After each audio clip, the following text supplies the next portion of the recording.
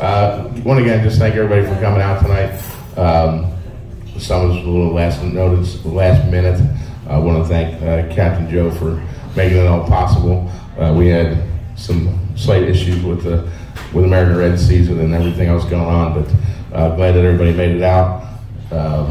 Obviously, we talked about what we got going on, our membership raffle with the Maui Gyms.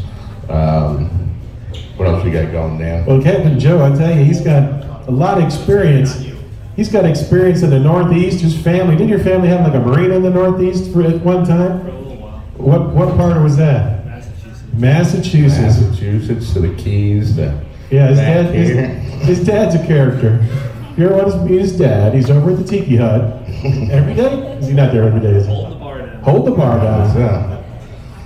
All right, now without further ado, we're going to bring out Capt Joe Mcfarlane. Cal? All right, so yeah, both microphones. I take it we're good with that. Okay. All right, so yeah, like a couple days ago. Oh, yep.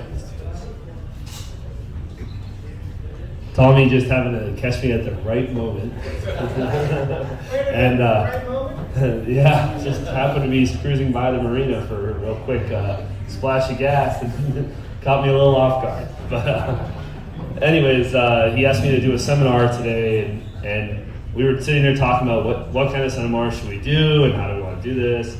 And instead of just talking about fishing or some tactics to catch grouper or something, I said, let's do one about like how to get the boat ready, how to do something a little different that I feel like a lot of people may not cover very often. So try to do something that might be informative. A little bit about myself. My name's Capt Joe Mcfarlane. I've been a captain all my life. I started Pure Vita Charters with my brother. We were talking about him and my dad there at Bay Pines Marina. Right now I run a 100-foot yacht up in Clearwater. I've traveled all through the Bahamas and the Caribbean and all over Florida, and fishing's my passion. So I'm also a vessel systems repair expert. I worked for at least 10 years doing service locally here, had a bunch of vans, and we did mainly yacht service on large systems. Learned a lot through that, but also ran a large group of guys fixing stuff, so got a lot of experience there. So talking about tournaments, basically how do you get the boat ready for the tournament? And that goes into a couple different things. There's one side of it, which is the actual physical side of getting the actual vessel ready and all of her systems.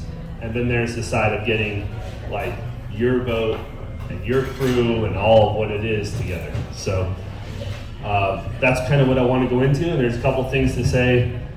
If anybody has any questions, I'm happy to entertain them. Just I'd rather break it up with questions than just blurt out everything I wrote down. So, okay, yeah, all right, this is going great.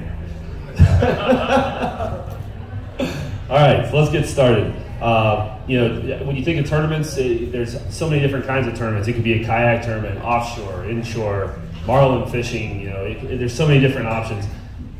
What I think of in my experience has been mainly offshore experiences. I feel like a lot of what goes on offshore trickles down into all the other tournaments. So when I talk about like servicing your engines, if you are on an inshore boat and you only have one, it makes sense too. So a lot of stuff like that. A tournament's going to tax basically all of your systems, all of what your boat has, all of what you can possibly do, and all of what your team can possibly do. It's rewarding. It's expensive. It can be great when you win. It can be really crappy when you don't. You've spent all your money and time doing this, but I think in all of my experience, I've found that the best part about doing well in tournaments, and not necessarily winning, but doing well, is putting together a good team and a good boat and putting it all, bringing all of that together. So let's get started with your vessel. I think what's paramount here is to talk about safety and having all of your safety gear figured out. Everybody says, oh, you have to have life jackets and you have to have a throw ring and all those things. What I feel is most important about safety gear is getting to know your safety gear, understanding it, testing it, and checking it regularly. So one of the things that I do monthly on the yacht is we go through and we check every single life jacket. We check the throw rings, we check the EPIR, we check the PLV, and make sure that everything is in working order. It's not just, we have life jackets and they're down there in that hole. It's pulling them out, testing the straps. You know, does everything look like it's stitched and nobody accidentally hit it with bleach? Are the glow sticks all okay and the whistles aren't falling apart? You know, understanding that, that's imperative to, especially if you're going to be out fishing your ass off, you probably want to have some good safety gear. You know, when it comes to like your E-perm, I check mine every month.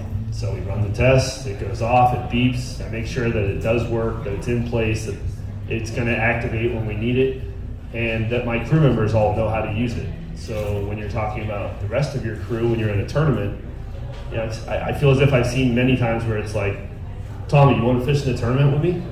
Oh, heck yeah, man, I'll go. It's like, jump in, let's do this.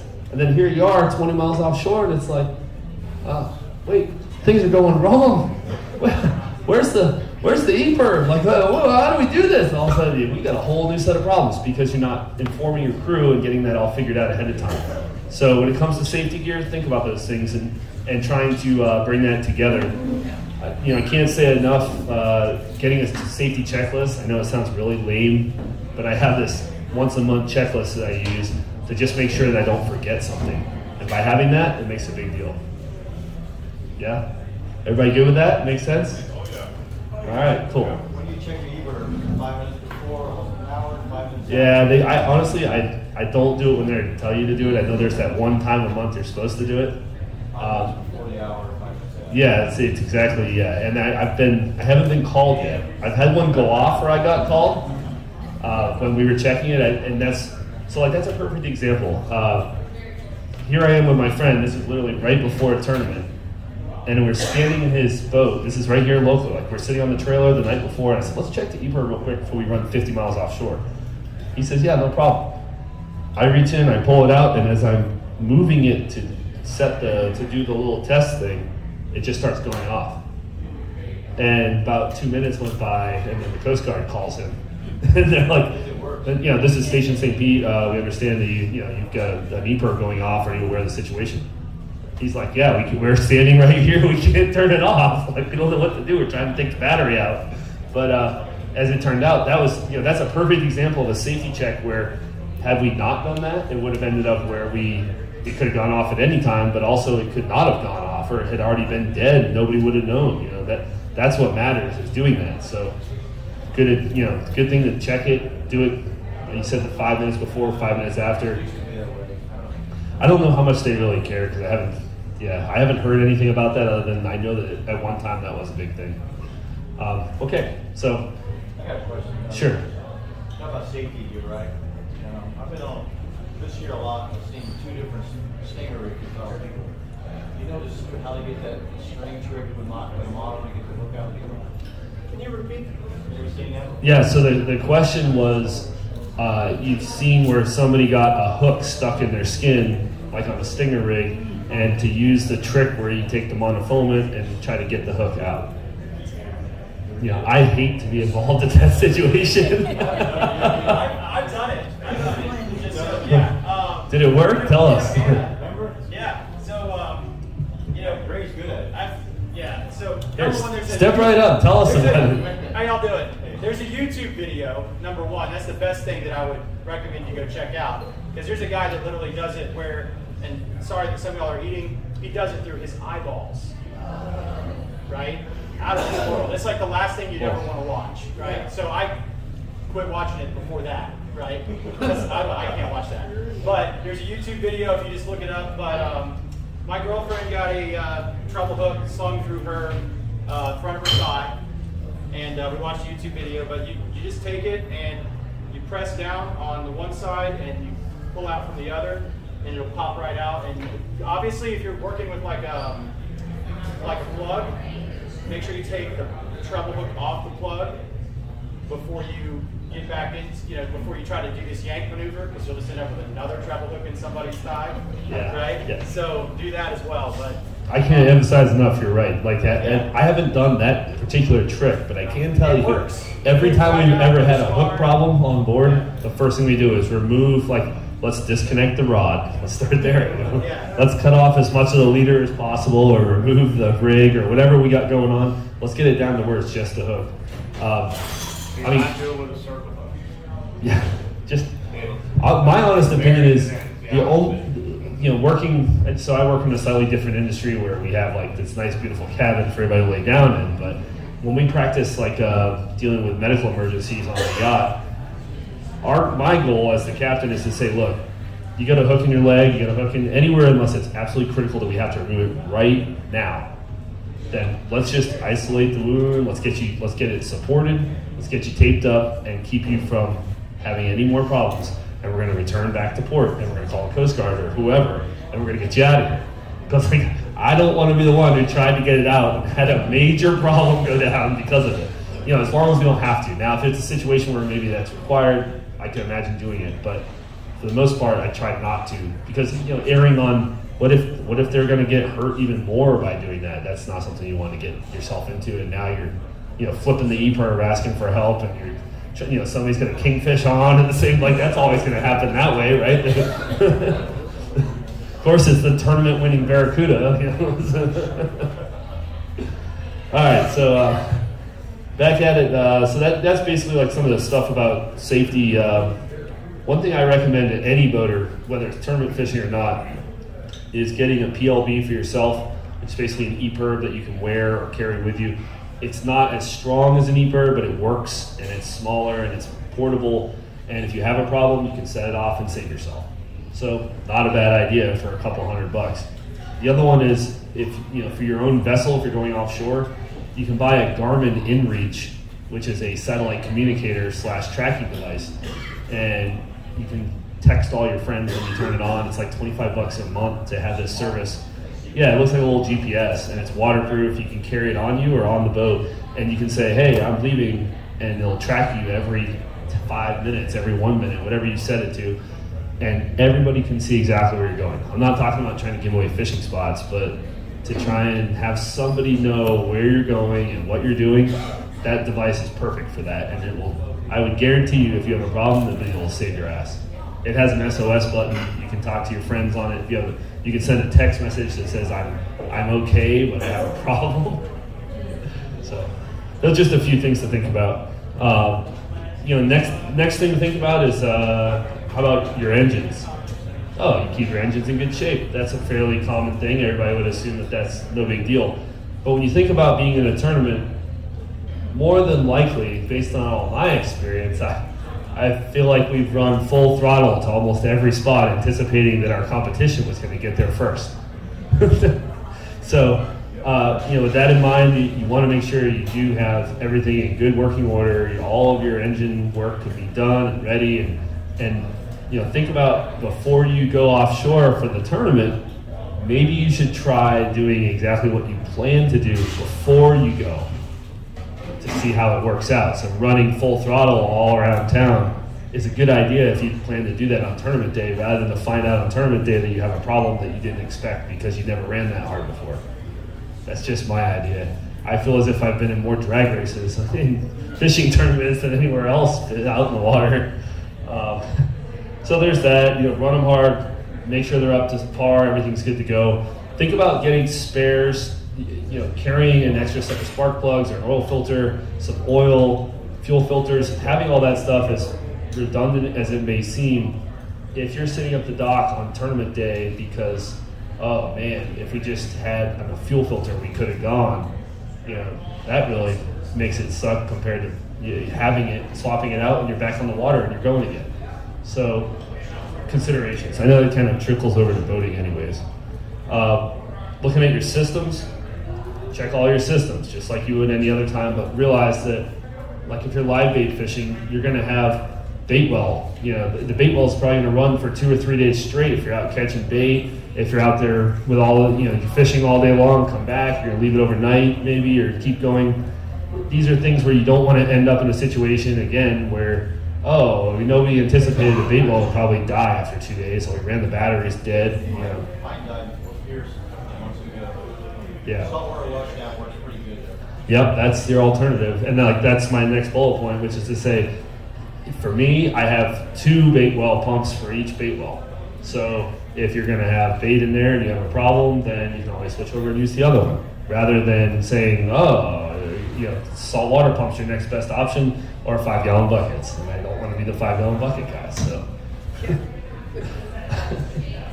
So, yep, basic tools. You know, I know everybody probably carries tools, but think about having tools for your tackle. You know, do you have a wrench for your fishing reel that can take the handle off if you need it? Are you able to put a reel back onto a rod if it gets loose? You know, basic stuff, but it's important to think about that because you don't want to be out there in the middle of the tournament going, the reel fell off, now that rod's out of commission. You know, simple things, but important. Any questions? Anybody have any comments on tools or systems? Tie wraps. Tie wraps, there's a good one, especially color. That way you know what you fixed. Yes. Well, the problem with that is that most people don't fix it. Now you get all pink tie wraps everywhere. So yeah.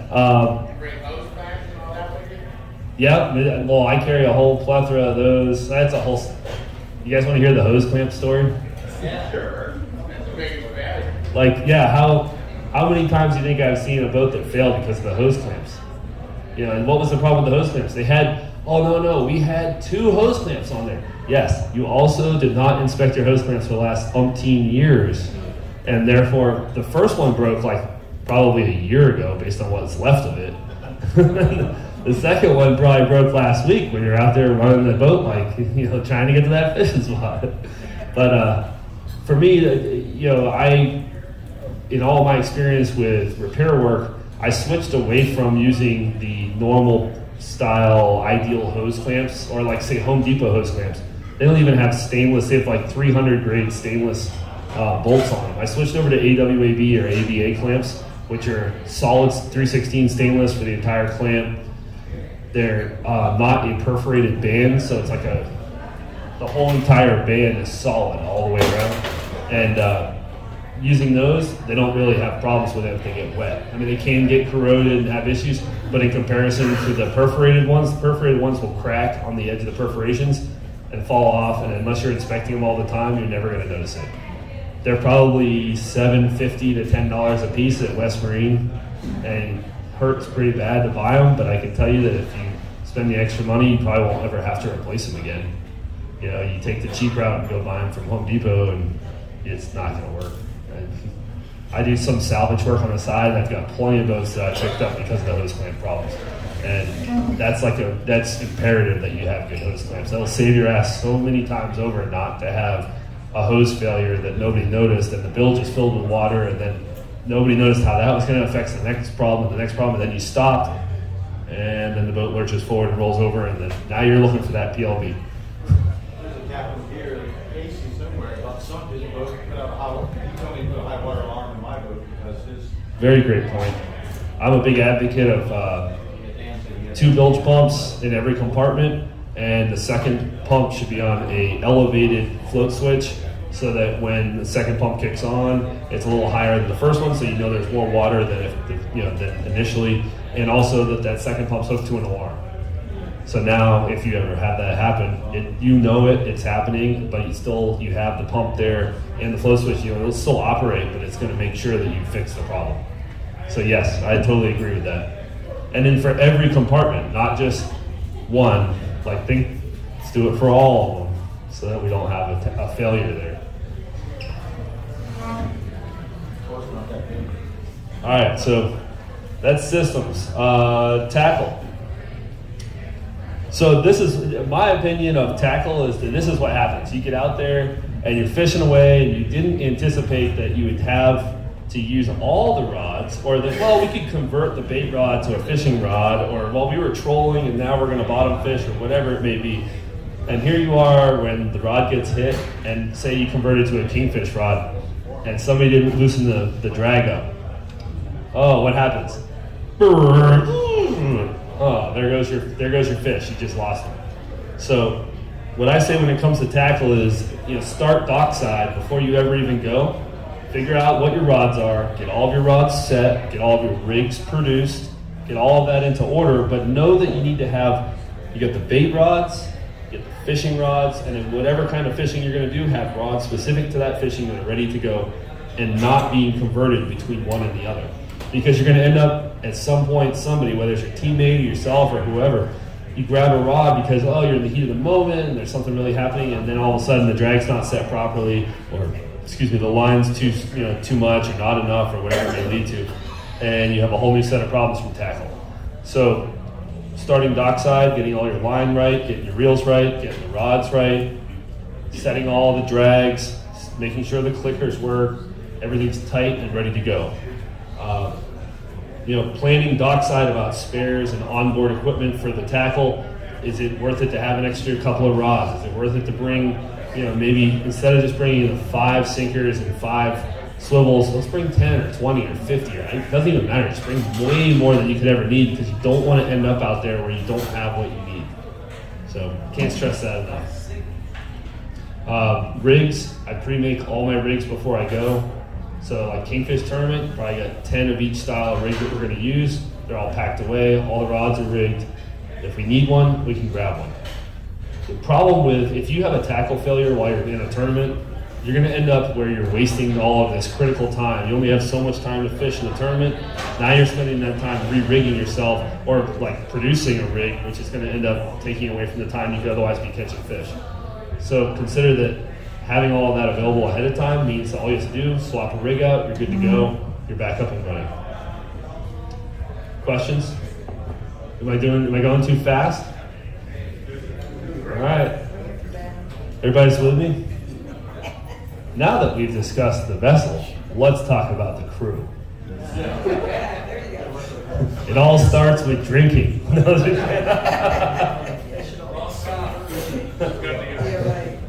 All right, so just a couple notes about crew that I think are important for when it comes to fishing together. When you look at, I've had it happen so many times where I've taken other people out on tournaments, and we didn't have the discussion about how we were going to break up the cost to go and what happens if we win. And I laugh at it because I say, I kick myself whenever this happened. I'm going, I can't believe this happened. Yep. So basically, imagine that you've spent all this money to get everybody there. You've got the boat, you own all the tackle. You brought these people along who all said, I'd love to fish in the tournament with you. And then you did really well. And now they expect that they deserve a majority of the winnings. But you never had that conversation. So what do? Well, now everybody's pissed at each other. So my recommendation that I've followed, it's worked pretty well for me, is I put it all in writing before we go. So we sit down as a team, and then we write an email afterwards, and we say, look, the cost splitting is going to go like this, the winnings are going to go like this, the expenses of food, drinks, bait, whatever we're buying, or however we're going to work this out, we work it out ahead of time. Because I've been burned on both ends, where I went as a participant and spent way more than I should have, and then I also went as the captain and the owner and spent way more than I should have, and gave way too much away to other people. So I say put it in writing, and then it's known and everybody's aware, and it's simple. Another thing while you're having this wonderful discussion with all of your crewmates, you want to discuss the fishing plan. And I feel, for me, that I sit down and I say, look, this is what I'm going to do. This is where we're going to go. This is how I plan to catch bait. This is what time I want to leave. This is my cutoff time to get us back. And some of these things sound simple when you say it like, oh, it's a tournament, we'll just do this. But really, once you've sat with your team and told them all of these things and explained it to them about how important this is, you'll start to see some synergy amongst your group. Oh, he said we were going to leave at 6. Oh, we're leaving at 6. Not 6:30 because you forgot your sandwiches. We're not running into problems with catching bait because we discussed when we were going to get it and how we were going to get it, where we were going to keep it, and all of those things. Understanding who's going to be in charge of, we have a gaff man, we have a line man, we have a driver, and that's all figured out before we ever even start fishing. I mean, well, we fished before, obviously, but before we start the tournament fishing. And by doing that, I've never had trouble where my only job was to run the gaff. Well, great. I never had to think about driving, and it was never an issue, so it worked out perfectly. But if you don't have that plan in place, you're going to have it where everybody's either fighting amongst themselves or nobody knows what to do, and now your plan's been lost, nothing's working out. These are all the things that need to happen, weeks ahead of time when you're sitting at the bar together discussing how you're going to make this happen. Beyond that, getting ready for the big day. Now that you have a crew and you have your tackle and your boat, it's time. Let's do this. Knowing the rules, that you may discuss them with your crew, but as the person who's going to operate the boat and the one who's probably in charge of what's going on with your team, you probably want to read the entire list of rules. Many times over I've heard, oh, it's IGFA rules, and then you find out, well, except for these rules. Now you didn't realize that there's a tackle rule, or like King of the Beach, there's a distance rule. And if nobody knows that and you don't do that, you're going to have a problem. So paying attention to those things, what are the species, how many crew can you have, how many rods can you have, and the last thing you want is to end up with too many people on your boat, you're telling somebody to go home, or you're getting disqualified. Like, it'd just be terrible. Figuring out the plan for that the day before to catch your bait, to buy your bait. Where's your backup for bait? You end up at the marina and we thought that they were going to have 100 blue runners waiting for us at the dock. I'm sure they'll have plenty. And then no, those were gone back around 10 o'clock, guys. This is not good. So, understanding that, getting into the pre-fishing, I've found that with pre-fishing, you have to be very careful about if you pre-fish too hard, say like you're going to fish for 4 days prior and work your asses off and make everybody get up at 5 a.m. and then get back at 8 p.m. and then do it all again tomorrow and over again, you're going to end up where your whole crew is going to be dead to the world by the time it's Saturday. And here you are going, you're all upset and nobody's working well together because they're so tired from all the stuff they've been dealing with trying to pre-fish that now we're not making any headway, we're just making it worse for everyone. So understanding that there's a level of pre-fishing that you want, but you don't want to pre-fish your heart out, I guess you could say, because you'll end up being overwhelmed. So think about that. For me, it never crossed my mind until it happened to me a few times where you get everybody's irritable. You thought these were your friends when things are changing. So getting used to that. But when it comes to pre-fishing, the main goal, I feel as if it's to gain the synergy of your team, to be able to work well together and work all the parts of how you're going to act when it comes tournament day, and not so much of can we catch a big fish.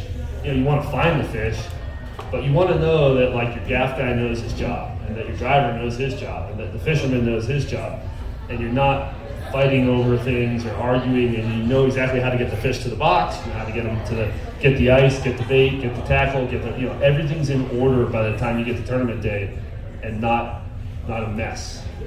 So that's kind of my key points on pre-fishing and whatnot. And with that, and I'm trying to be funny about this, and now it's tournament time. So now you're ready. You guys are completely ready. Who's in next week? Let's do this. I'm taking applications. No, I'm just kidding. So basically, those are all my key points on how to get yourself ready and pull it together. It's kind of a quick list. I'd like to go into questions if anybody has any things you want to talk about. I'm open to it. Go ahead. I want to go back to the point of splitting the expenses and the prize money. Can you give me an example or a couple examples of what you've done? Sure. How you've done that? So the question was, how do you split up expenses and prize money?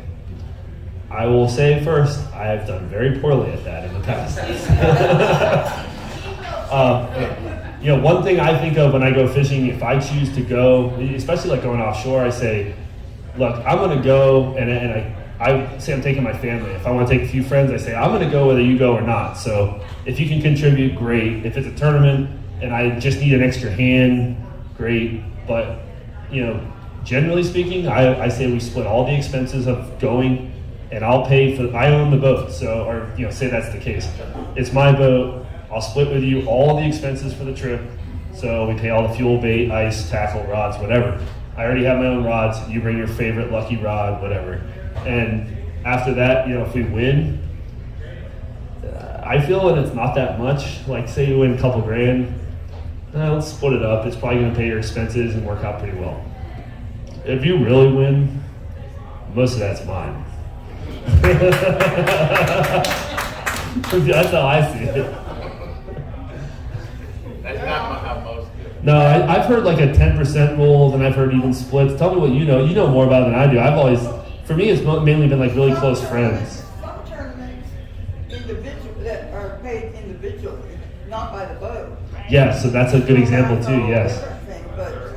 But usually we split up the expenses, but then that person that catches that big fish gets that money.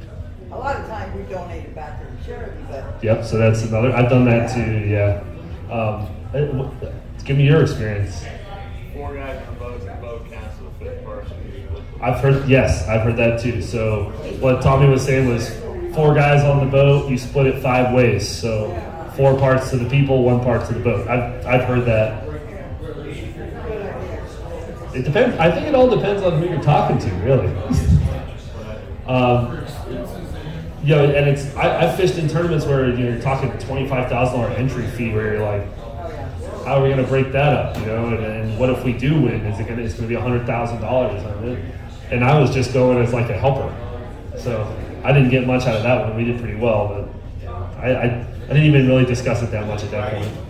That wasn't in writing. That's what I'm saying. Like at that point, it didn't matter. But when it's my boat, we're going on my boat, and we're going to talk about this for a minute. What I do, they contribute to the contractors, to the entry fees, they get part of it. If they don't, they just get whatever I can give them. So as you're saying, if they contribute to the Calcuttas, then you're saying they break it up that way, or how do you?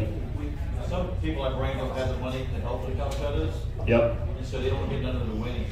Yep. So if you buy the Calcutta, you get the winnings from the Calcutta. If your crew member doesn't buy into the Calcutta, they don't get it. I've seen that in big tournaments, like when they do the marlin stuff, and you can buy dolphin or wahoo, and this one's $10,000 or $5,000, and you can pick what you want to go for.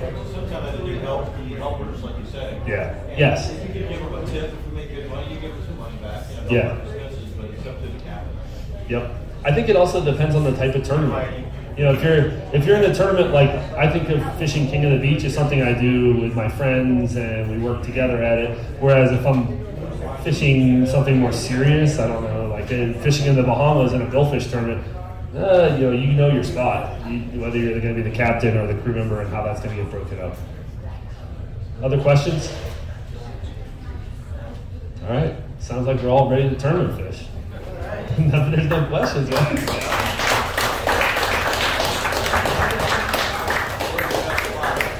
Yeah, I figured that was covered. Where's your spot? The one spot.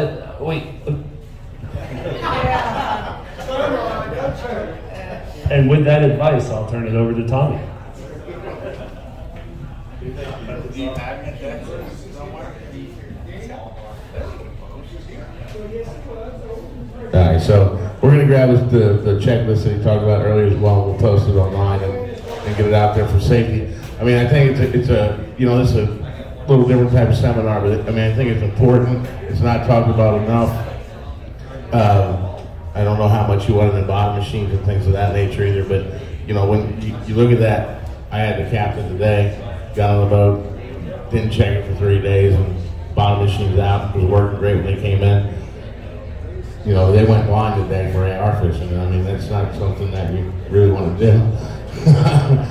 Especially when someone's paying now, like, it's like $2,500 for a charter now, with fuel where it's at. But, it's like I said, it's a great thing. We'll get the list from Capt Joe and, we'll get it posted and take it seriously. I mean, that's the big thing. I've had failures, and when it goes bad, it goes bad fast. I mean, when you're on the water, you don't have a lot of friends. I've had boats catch on fire. We've hit things. We've had hoses come off, and like you said, if you don't know where it's at, then like I said, it goes sideways quick. I took a gentleman out for over a 2-day trip. He got a brand new boat, wanted me to help him run, and he brought a briefcase onto the boat. Well, I thought it was his numbers or something, and I brought my numbers, and he put the briefcase in the front of the boat. We get back after 2 days, and I got my little brother-in-law with me. We're offloading the boat, and he grabs a briefcase. It was a defibrillator. Oh, hey, by the way, Did you maybe want to tell somebody? Yeah, because I had no idea it's on the boat. You start flopping around. I'm going to get some battery clamps or whatever I can do. Maybe try to hit you with those with some sponges or something. I don't know. But it's here. Why don't I know it's there? Yeah, you know, I mean, that's... Just not to step in on you, but like in the yachting stuff that I do, we do monthly like medical mock-ups. Like we pull out all the safety gear, then we go through and, okay, let's pretend that my wife, fell down and broke her leg. Don't do practice that. taping her to the floor. So, but it makes total sense because if nobody knew how to do that, or like the boss that I work for right now, he's an EpiPen because he's allergic to bees. Well, if you didn't know that and he starts convulsing and going all over the place because he got stung, that could be a real problem. And that goes into every part of boating. You're out there on your own, and if you don't have that safety gear and you're out, like when you're fishing, you're dealing with animals that have teeth and spines and terrible huge hooks, and rancid bait. That's everything about this is not good for what you're trying to get done. So being aware of all that as much as possible, I totally agree. No, it was bad. Like I said, I was fairly upset with the gentleman once I found out what it was, because it was a real deal. And his pacemaker was going bad, and he knew. So that's why I was on but not knowing it's not there. The other thing Bobby Ellsworth does that's a big thing to him, he presets his boat from Bobby Ellsworth Fish and Bait with tarps in case he ever hit anything that was catastrophic. Everything's already pre-rigged for wherever it could be the front of the boat, the bow, or wherever it's at, where he can pull the right tarp at the right time. They're different colors, like you talked about with zip ties. But if he does hit something, he can do it, and that gives you a little bit ample time, more time to be able to assess the situation, how fast you're going down. Is it something you can do? And it's something that I never saw before. Yeah, my dad's brought it up to me. Yeah, he's old as the hills, but I mean. And yeah. Thank God I have them. I've never used them. I watched him do it, and it's something that, like I said, if that happens, and we've had it happen out here when they rebuilt the pass over here, they had some cutoffs that floated away, and we had boats offshore whacking those cutoffs from the pilings. You hit that piling at 50 miles an hour, you can know it. You can know it fast. Yeah. Another experience I can share is I had a guy. He was a client of mine. This is years ago, but he calls me on his satellite phone and he tells me I'm in the middle of the ocean in the Bahamas. They left from like Fort Lauderdale and we're headed over to like Nassau, and they're out in the middle of the ocean, and he's calling me saying we don't know what to do. The boat's water is up to the deck before we figured it out. So it's a center console, like 35 center console. His water's up to the deck. We don't know what to do. We don't know what's wrong or where it's coming from. We think there's a crack in the hull. I said, well, get in the water and put something in the crack. Let's start there, guys. Just having that mindset though is so different than their mindset, which was, oh my God, what do we do? And planning for that and saying, oh, I know I could stick a t-shirt in that hole, or like carrying a tarp or a putty, or just those kind of things, or bungs like to put into a broken through hull. Like all of that is so different than just turn it on and let's go, guys. No, yeah, I mean it's happened. Like I said, I've been and when my engine's caught on fire, I just sailfish on it. Like you said, it's always when something hits. Literally, the sailfish is dancing across the boat, and my guys are screaming in the back that the engine's on fire. And I mean, we hit it with the extinguishers. They were spent. We ended up taking them off. Obviously, I broke the sailfish off, and it was actually during King of the Beach. But it was frantic. You got to get disconnected from battery, but it went all the way back to the battery. Luckily, we were able to get home on one. But you just need to be conscious of what's going on. I mean, that's a huge thing, and I can't. Like I said, you get there and it's too late. I had my boat delivered from CV. They put it in the water at Bay Pines. Came back from the factory, had some work done on it. They put it back at Bay Pines. Twice this happened. The first time we were in a ladies' tournament. We're 80 miles offshore. Stopped the boat, and all of a sudden, whoa, what the hell is that? Well, CV never put the plug back in the boat. Couldn't find a spare plug. Ironically, I don't know why that I had a bobber in my boat, but I did. 'Cause And I you're was that able guy. to jam it into, jump in the water in the middle of the night, 80 miles offshore, which I really don't care to do, and jam that bobber in. And I think if I would have put my hand where that hole is in that bobber, it probably would have cut me like a knife. But then a whole new set of problems. I mean, it was, like I said, even something like that. You don't think that it's coming back from the manufacturer. I was in Costa Rica with this gentleman, ironically, doing Man, another I didn't think lady. we were going there. Doing another lady's turn. I'm not going to tell what happened in Costa Rica. We did do a TV No, it's show not over like there. that though. No. It was about the fishing, nothing, Yeah. nothing else. But I had someone else. They brought the wife boat was back. They brought the boat back, and I had another buddy take it out.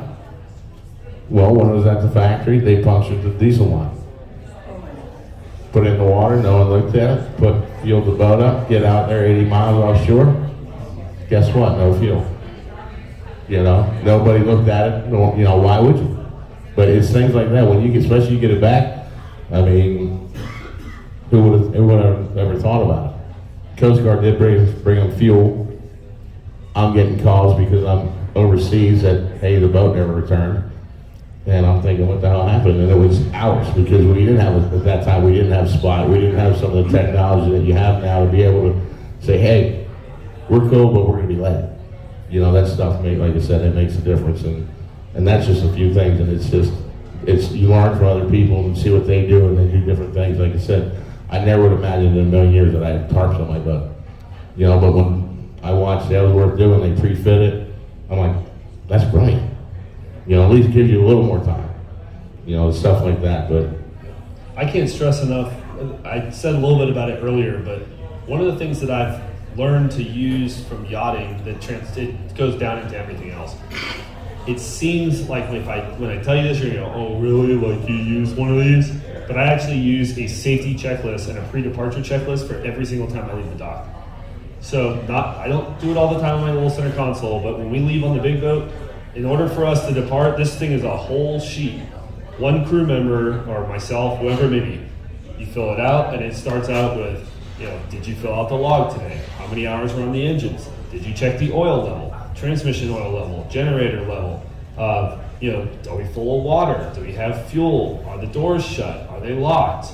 And there's a lot that goes into it because it's a big boat, but saying, do we have fuel? Do we have water? Are we, the batteries look decent? Did anybody inspect the engine to make sure we had oil, the levels are good? If you're going to run way offshore, especially, it's worth the extra few minutes to do that, and you can go through it quickly and say, yeah, I paid attention to all these things, and be able to walk away from that going, all right, when I turn the keys on, we're going to leave, and it's going to go well, and not, man, I hope it works out this time.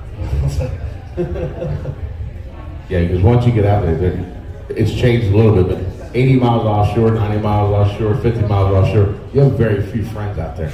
I mean, even 20. Yeah, Still, you're hoping for traffic. Yeah, you're looking for somebody to come take your spot. So, it's a different thing. Like, where are you?